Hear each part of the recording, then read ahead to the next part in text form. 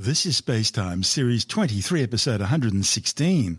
Coming up on SpaceTime, lunar water more abundant than previously thought, the Milky Way's clumpy galactic halo, and the Expedition 63 crew returns safely to Earth. All that and more coming up on SpaceTime. Welcome to SpaceTime with Stuart Gary.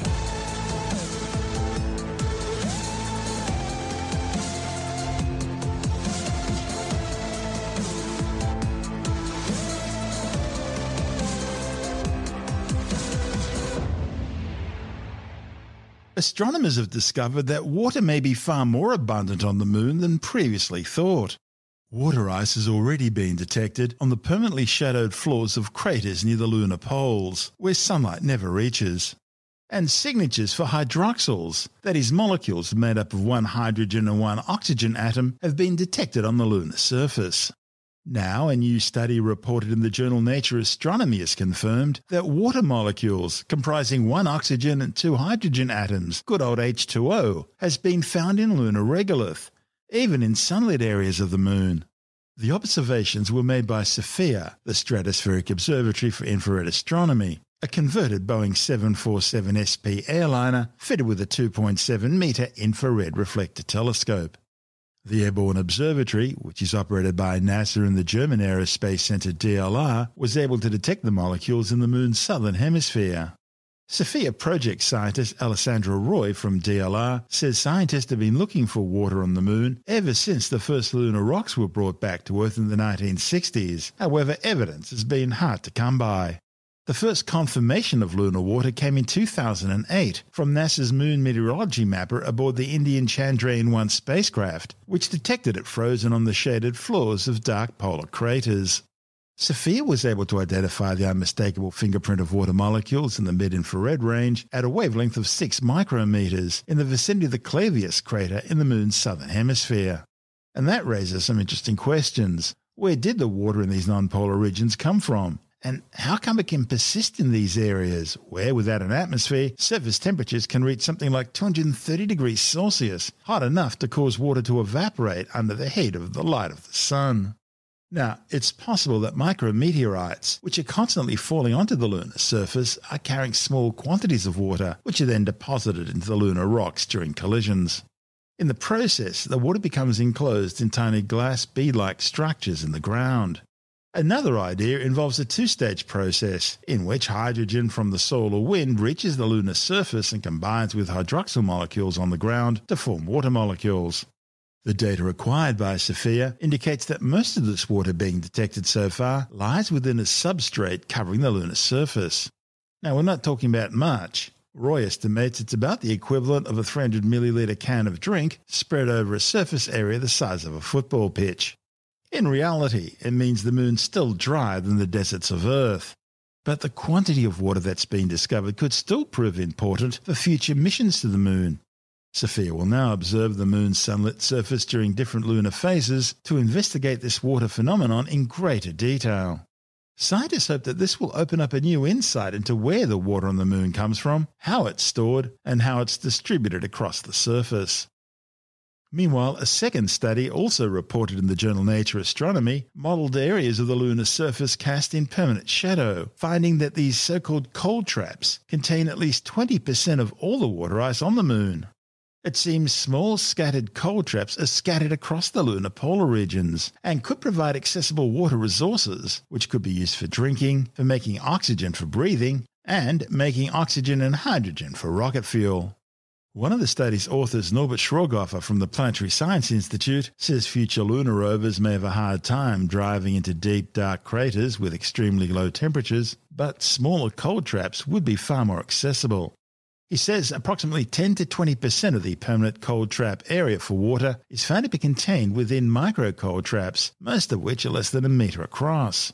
The discovery changes science's perspective of water on the Moon, which until now has focused on the largest water reservoirs situated within the broadest and deepest craters at high latitudes.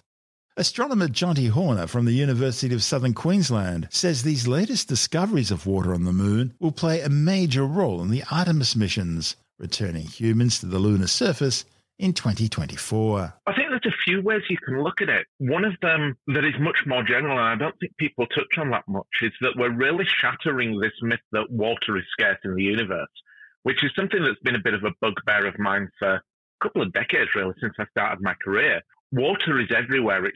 It's water ice rather than liquid water. And what we found over the last decade or so is that the more places that we look, the more we're finding water in places that you've never even imagined. You know, there were announcements of water ice on Mercury at one point, and that's the last place you'd think to look.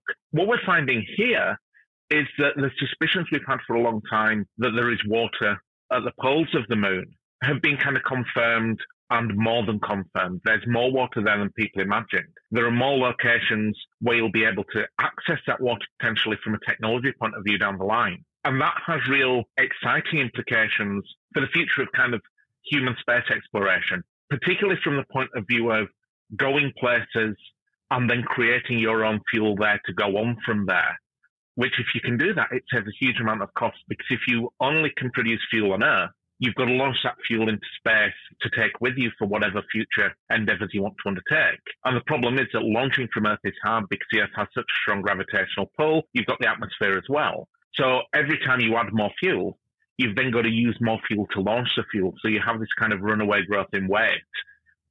If you can be confident that where you're going, you can replenish your supply of fuel, essentially, you can launch much more cost effectively from the Earth, because you know you can then refuel en route. And so that's going to be really useful in decades to come, not in the years to come, but in the decades to come, as we look to kind of further our expansion as a species into the solar system. So once again, we're looking at using the moon as the jumping off point for places like Mars and beyond. I think so, or one of them. That might be slightly better way of hedging our bets for the future. So obviously, as a scientist, we never said definitely this, definitely that. But I think what this does is it strengthens the case for the moon to be a big part of that picture. With the Artemis mission that NASA are putting together, we've got this idea of sending people back to the moon. But further down the line, the part of the Artemis project that people don't talk about as much is that a couple of years after that first trip back to the moon, they're really keen to build a permanent base on the moon. I guess in much the same way as the International Space Station has been a permanent outpost in space for humanity. The idea is to build a base, Artemis base, at the south pole of the moon, and to make use of resources obtained locally. It's called in situ resource utilization, to make that base viable. And that would then be a first step to using that as a bridging point to go further into the solar system. There's then discussion further down the line of building something called Gateway in orbit around the moon. I think Gateway is actually a critical part of the project of getting to the moon in the first place. The European Space Agency have just signed an agreement with NASA. They're supplying some of the modules for it. Those modules have to be ready within the next 4 years. The idea is that Gateway will be the staging post for missions down to the lunar surface. The Artemis 3 mission, which is going to be taking the first humans back to the lunar surface, it's only going as far as Gateway. There'll then be a lunar transfer vehicle, which will actually take 2 of the crew members down to the lunar surface and back again. Yeah, and I think what this reflects on the number of changes we're seeing in this, because I think it's only a couple of months ago that I was reading reports saying Gateway had been shelved as too hard, and now they've gone back to it. They've got such aggressive timelines in place here, and that's why we laugh a little bit, because it sounds mind-blowingly fast compared to the way that science normally proceeds. Because we've got such aggressive timelines, it makes it a much more malleable picture. They've got all these different pieces of the puzzle that they're trying to put together, and they have to have contingencies for, well, what if Gateway isn't ready in time? How do we proceed? And see how things go. So I think that's why we're seeing so much fluidity in the plans seeming to shift. And I'm not saying for 1 minute that it can't be achieved on the timelines that they've got. It's just very aggressive and very optimistic, which means you need a lot of money and a lot of will behind it to make that actually happen. Of course, it's been done before. The 1960s, with the race to get the first people on the moon, is a shining example of what can happen when there's a really strong will and lots of money being thrown at a problem. And I suspect in 1963, nobody would have imagined that the end of the decade was feasible. It just sounded like a political talking point, but they made it happen. And so this could happen. And the water that they found there, coming back to this story, is going to be an integral part of that. And these new discoveries, I think, strengthen the argument, strengthen the case for the South Pole being the right place to go, for building a permanent place there, and also for the use of the South Pole and Gateway as a stepping stone to the rest of the solar system. What makes this discovery interesting is that we're not just talking about hydroxyls. I mean, I think Cassini first detected hydroxyls on the lunar surface. We're actually talking about molecules of water. Yeah, I think there's 2 things in this that I'm really excited about. Firstly, it's the confirmation that it really is water rather than other molecules involving oxygen and hydrogen that are probably water, but we can't be sure. So it's an incremental step along the line, which is the way that science works. And we always kind of sometimes see in reporting these great steps that are envisioned in terms of massive scientific revolutions. But in reality, this is part of an ongoing incremental process. Really like that. But I find the other paper actually even more exciting, the cold traps. The idea that the water is more widespread because the conditions you need for it to accumulate are more easily reached in these little cold traps, which means that you don't necessarily have to go to the bottom of the deepest craters at the South Pole. It may be easier to get water more widely and extract it more easily. Now, that's a question for the people who are looking at resource extraction to answer, but it must make their life easier looking forward to think of a wider scope of environments and a wider scope of conditions that they can play with. I guess the only thing that worries me about the cold traps is that most of them are only about a metre or so across, so there wouldn't be a lot of water there. Absolutely. And I mean, all of these things are talking about water on the moon at a level that it is much drier than the Sahara Desert. Yeah. You know, you shouldn't imagine that the moon is an incredibly damp and soggy place, at least on the surface.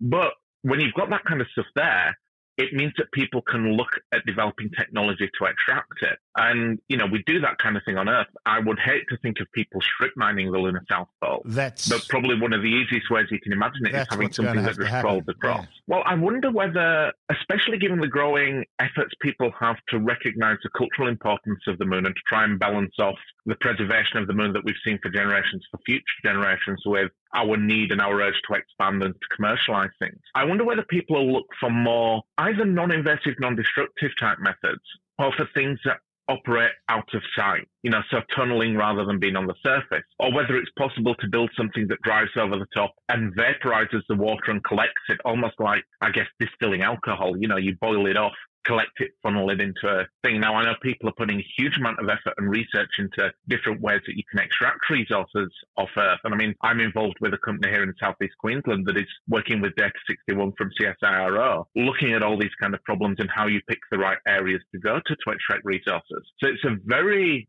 very real project, a very real concern going forward. And I'm going to be really fascinated to see whether we manage to balance the cultural sensitivity, the need to have the moon look how it always has done, the need to protect something for future generations, with the commercial and probably fairly rapacious need to make the most money with the minimum investment. How that gets balanced off is going to be really fascinating to see. And I think it's going to be an interesting few decades to see how societally and globally we handle this. That's Professor Jonty Horner from the University of Southern Queensland. And this is Space Time. I'm Stuart Gary. Still to come, the Milky Way's clumpy galactic halo and the Expedition 63 crew return safely to Earth. All that and much more still to come on Space Time.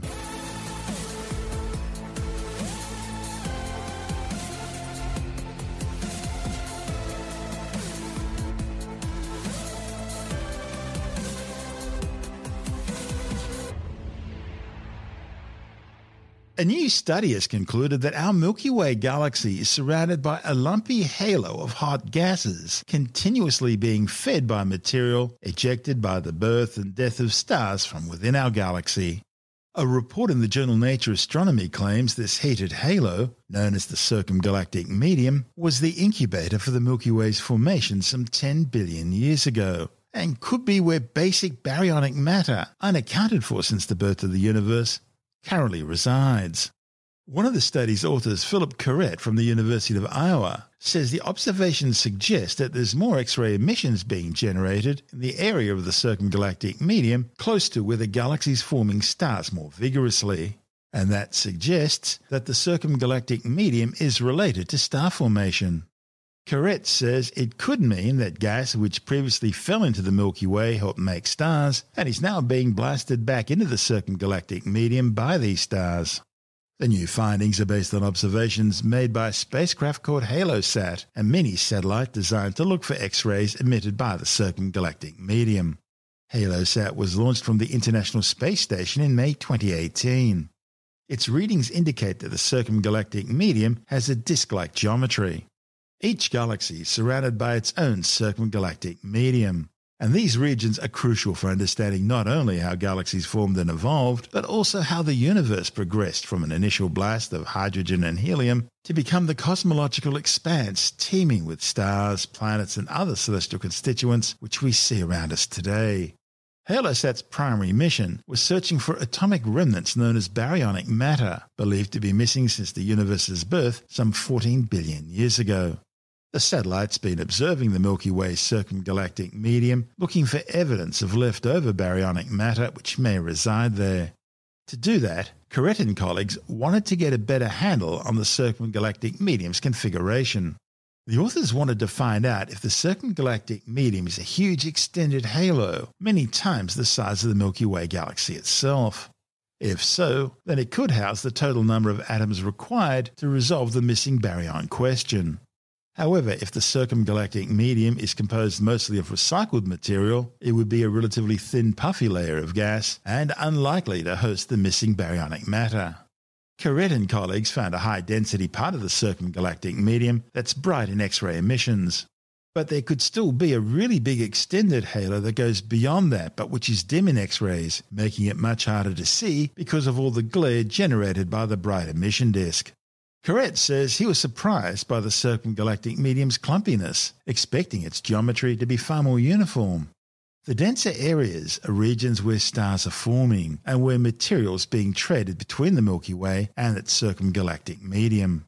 Importantly, these findings mean the Milky Way and other galaxies aren't closed systems, but instead are interacting with their circumgalactic mediums, both sending material out and drawing it in as well. The next step will be to combine the Halosat data with data from other X-ray observatories to determine whether there's an extended halo surrounding the Milky Way, and if there is, to calculate its size. And that in turn could ultimately solve the missing baryon puzzle. This is SpaceTime. Still to come, the Expedition 63 crew returns safely to Earth, and later in the science report, a new study confirms that koala populations on the New South Wales North Coast have been in steady decline for decades. All that and more still to come on SpaceTime.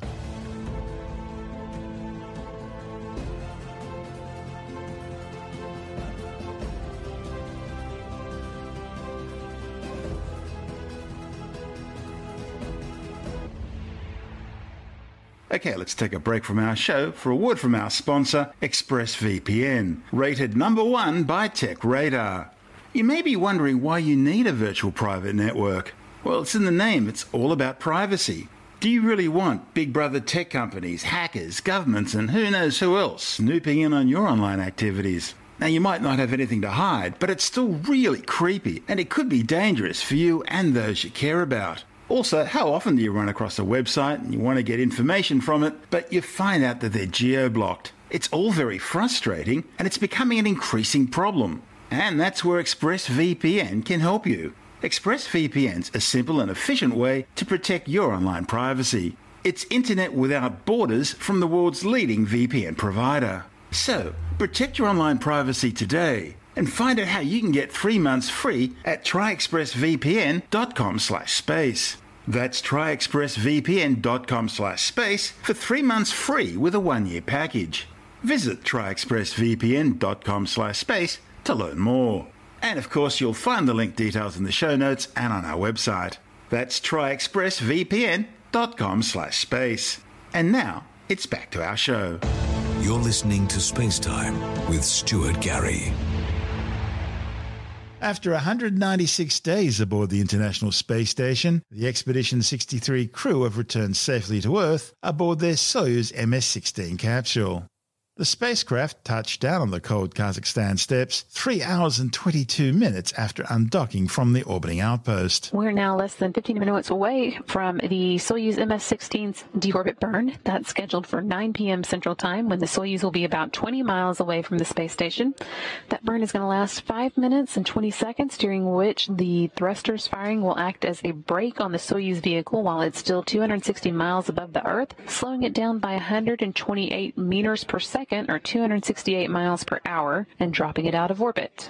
basically flips around, turns, and fires its thrusters into the direction that it was traveling to slow it down and drop it out of orbit. About 23 minutes later, at 9:28 p.m., that's when the Soyuz is at an altitude of 87 miles above the Earth. The vehicle's computer will command the descent module of the Soyuz to separate from the rest of the spacecraft just above the first traces of the Earth's atmosphere. The orbital module on top, which is where the crew has a small amount of room to move around during its flight to the space station after launch, and the instrumentation and propulsion module on the bottom, which house the oxygen storage tanks, attitude control thrusters, avionics, and communications and control equipment. Those will all separate from the descent module in the middle where the crew is seated. The descent module contains personally contoured seats for the crew members' use during launch, entry, and landing, as well as all the controls and displays needed for critical flight activities. It also has life support provisions, batteries for re-entry and landing, and parachutes and soft landing rocket engines to slow the vehicle just before touchdown. The orbital module and the instrumentation and propulsion module will burn up in the Earth's atmosphere, while the descent module continues on with Cassidy, Evolution, Wagner, and Side. Then 3 minutes later, at 9:31 p.m., 60 miles or 316,000 feet above the Earth, the Soyuz will begin atmospheric re-entry. At that point, the descent module's computers will orient the capsule with its ablative heat shield pointing forward to protect it from the heat as it begins to fly through the Earth's atmosphere. And the crew will begin to feel the first effects of gravity again at that point. That's going to build through about 9:38 p.m. when they'll experience a maximum pressure or G load for the descent. That will probably briefly cause them to feel 4 to 5 times the force of gravity.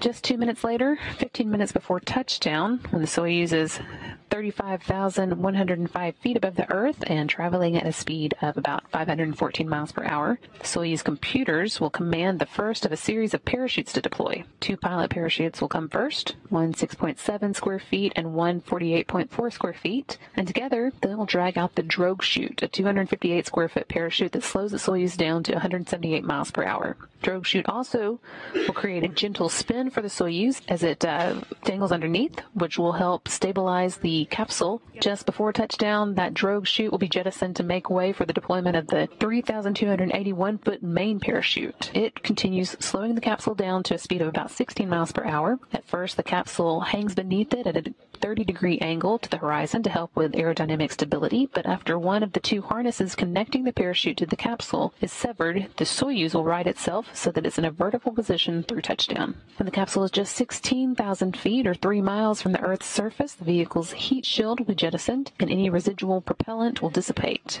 Without the heat shield, the Soyuz altimeter, an instrument that measures altitude by bouncing signals to the ground and back to the Soyuz, will be exposed to the surface of the Earth, and it will be used to provide the capsule's computers updated information on altitude and rate of descent. At that point, the vehicle's computers will also arm the module's seat shock absorbers. When the Soyuz reaches an altitude of about 39 feet, the cockpit displays will tell Anatoly Ivanishin, who's the Soyuz commander, to prepare for the firing of the soft landing engines. Those are 6 solid propellant engines, and they actually will be fired just 3 feet above the ground and 2 seconds before touchdown, allowing the Soyuz to slow down to 5 feet per second, or about 3.5 miles per hour, for a landing at 9:55 p.m. Central Time, or 8:55 a.m. local time in Kazakhstan. Ready? And SKD covers are open. Orbital maneuver engine covers are open. Crew reporting all systems are ready for the deorbit burn to begin. And again, that's going to last 5 minutes and 20 seconds. We have Burn has begun now. KDU parameters are nominal. The combined propulsion system 045 delta V 12.6 on the nozzles. KDU parameters are nominal. Copy. 2 minutes into the burn now. As you're hearing, everything continuing to look good. 2 minutes 59 seconds. KDU parameters are nominal. 045 for delta V. 0.46 for delta V. 4, 2, 1, 0. We are done with the burn. The burn is complete. And there you go. Complete deorbit burn now. That was about 5 minutes and 20 seconds long, and that is intended to drop the Soyuz, slow it down and drop it back into the Earth's atmosphere so that it can begin its journey home to the steppe of Kazakhstan today. The crew is now on their way for a 9:55 p.m. Central Time landing.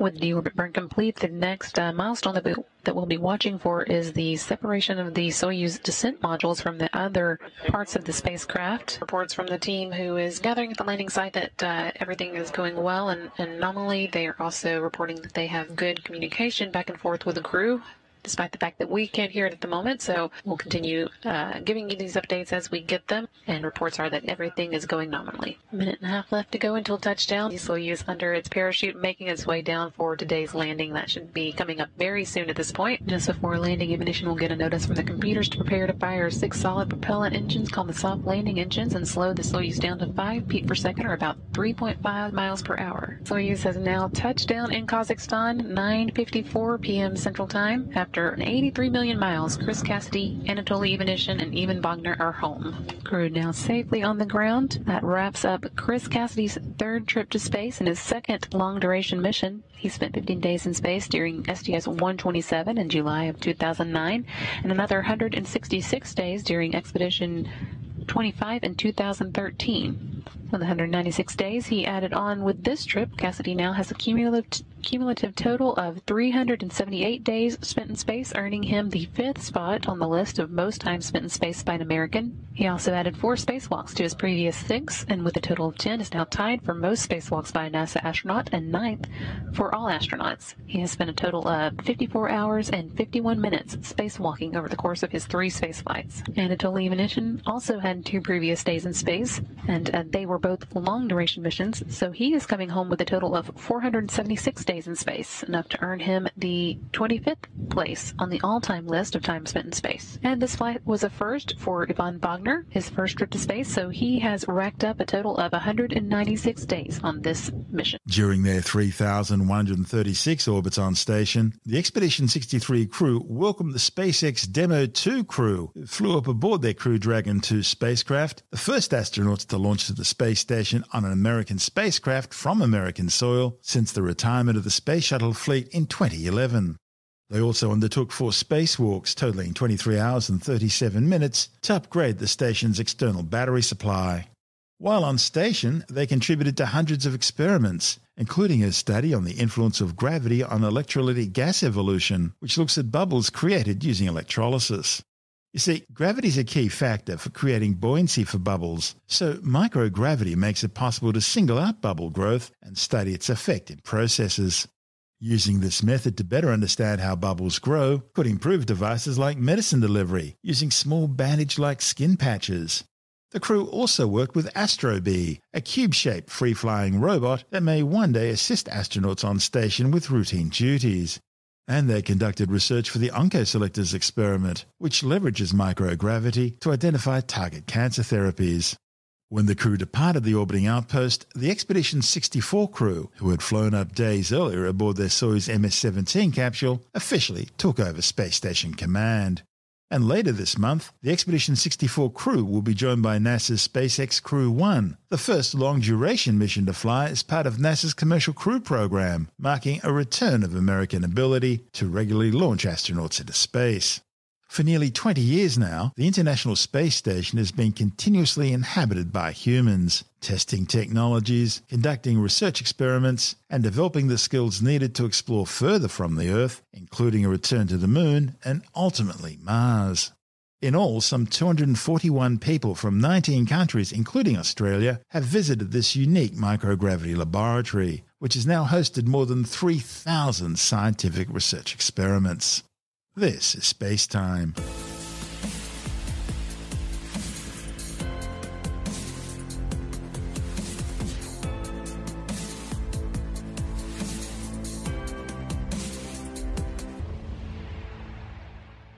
And time now to take a brief look at some of the other stories making news in science this week with a science report. A new study has confirmed that the combination of physical distancing measures can keep the COVID-19 coronavirus at bay. A report in the Lancet Medical Journal analysed data from 131 countries, including Australia and New Zealand, to determine the impact of physical distancing measures, such as work closures, caps on gatherings and public event bans, on the spread of COVID-19, finding the more the merrier. The study modelled the effect individual measures and 4 combinations of measures had on the virus's spread, Finding the most comprehensive package of restrictions led to the biggest reduction in the R number. Now, the R number, or reproduction number, is a key measure of virus transmission, whereby any number above 1 indicates an outbreak is growing, while a number below 1 indicates a shrinking outbreak. However, the authors warn that they can't account for all factors, including mask wearing, contact tracing, and those choosing not to comply with introduced measures. Nor does it take into account the deaths caused by the lockdowns through suicides, deaths caused by the failure to undertake vital medical procedures due to the lockdowns, or the economic destruction and consequent ruining of lives resulting from the lockdowns. Over 45 million people have now been infected and more than 1.2 million killed by the COVID-19 coronavirus since it first made its way into the community in Wuhan, China a year ago. Well, they're cute and cuddly and an icon of Australia, but a new study warns that koala populations on the New South Wales North Coast have been in steady decline for decades now. The findings, reported in the journal PLOS ONE, looked at some 30 years of koala population data from Port Stephens, Port Macquarie and Lismore. The research by scientists from the University of Western Sydney found disease is the most common reason koalas have been admitted for veterinary care. The study identified both long-term trends and key stresses which have contributed to the decline of koalas, as well as looking at factors that could contribute to their successful rehabilitation. Scientists have developed a new super white paint which will reflect more heat back into space. A report in the journal Cell claims this new prototype super white paint is so reflective that it can actually cool a surface temperature down to below the surrounding air temperature.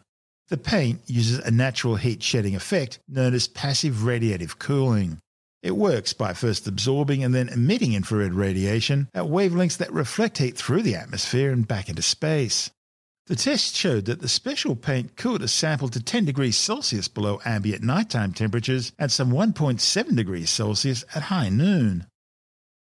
Archaeologists have discovered a 2,100-year-old 34-metre-long image of a cat on the side of a hill on southern Peru's famous Nazca Plateau.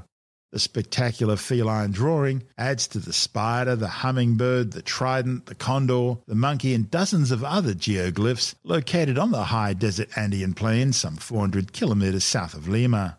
The designs were created by ancient people making depressions or shallow incisions on the desert floor, removing pebbles and leaving differently coloured dirt exposed. Mysteriously, many of the designs can only really be seen and appreciated from the air. Flat earthers getting lost trying to sail to the edge of the world, and a new study that claims 61% of Americans wouldn't buy a house if they thought it was haunted. They're just some of the myriad of silly stories Tim Mendham from Australian Skeptics comes across every week. Yeah, there's always going to be some people who take their beliefs this far. These are two people in Italy, as a middle-aged couple from Venice. They set out to prove their theory that the world is flat by sailing to an island called Lampedusa, which is between Sicily and North Africa, which makes it somewhere near Malta, I presume. And unfortunately, they didn't sail very well. I don't know how much sailing they've done in Venice, but there's a lot of water there. So yeah, there is actually, but they didn't go by gondola. They left Venice during the lockdown, and they went to a town on Sicily's north coast when they sold their car and they bought a boat, and they headed for Lampedusa, and they got completely wrong. They missed it entirely. Actually, ended up in an island off Sicily's north coast as opposed to its south coast. Why did they want to go there? What was all that about? They wanted to prove that that was where the end of the world was. Oh, right. So they wanted to prove North Africa doesn't exist. Well,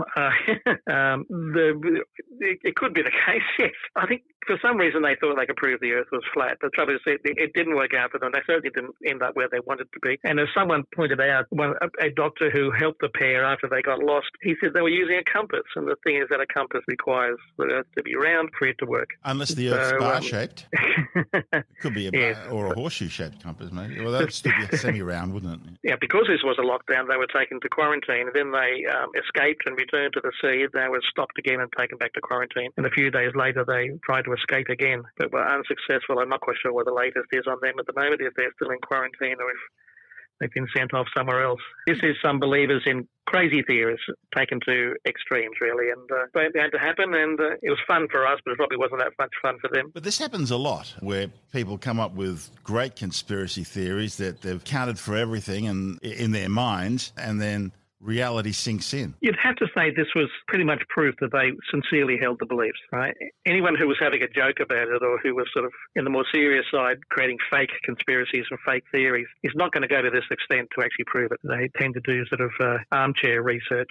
And this couple, God bless them, decided to actually put it into action. Unfortunately, it didn't work out very well at all. They obviously weren't very well prepared to do it. They weren't very bright either, were they?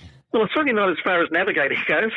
Home exorcists will help you sell your haunted house. If you've ever looked at real estate ads and real estate agents, they'll try a lot of things to actually encourage you to buy a house. I've never seen a pool which is not described as sparkling. Every house has a sparkling pool. But apparently it turns out that about 61% of Americans in a survey said they would not buy a house if they thought it was haunted, which cuts down your market quite a lot. So a particular organisation in Salt Lake City has set up a service where they'll go and cleanse the house for you, and therefore it's available for purchase by people who are concerned about ghosts.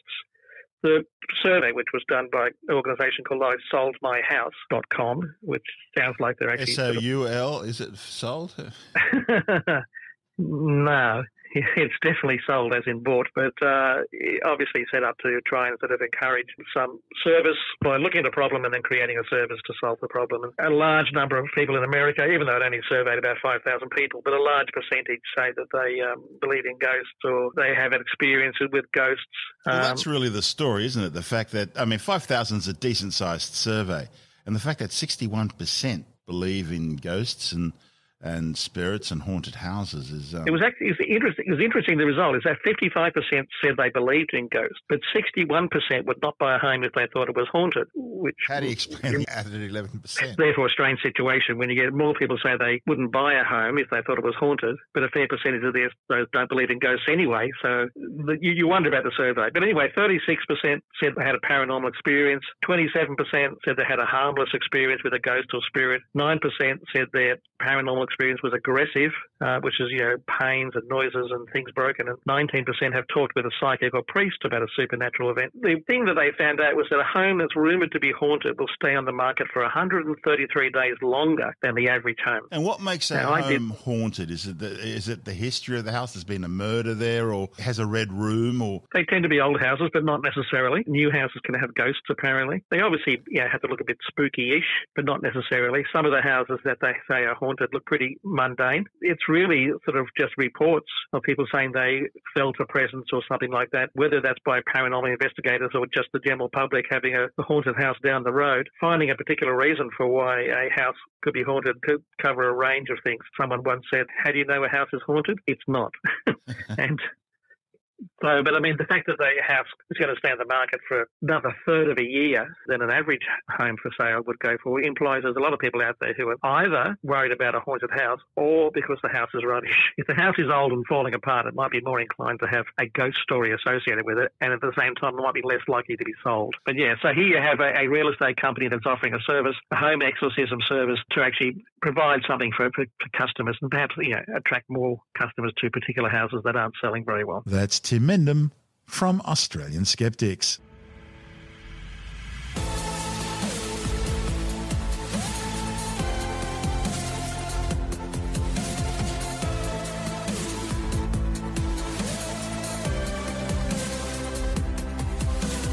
And that's the show for now.